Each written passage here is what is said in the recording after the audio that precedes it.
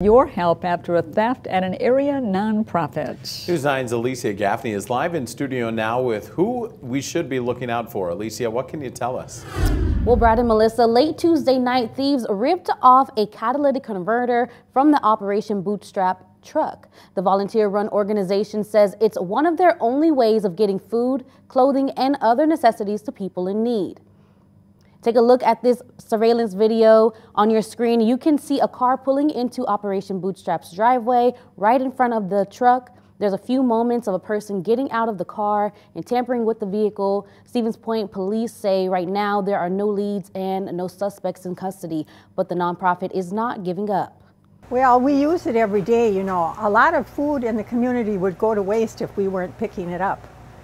And there are some places that we just go a couple of times a week. There are some places we go every day. And it's just hard to believe that people would be that nasty.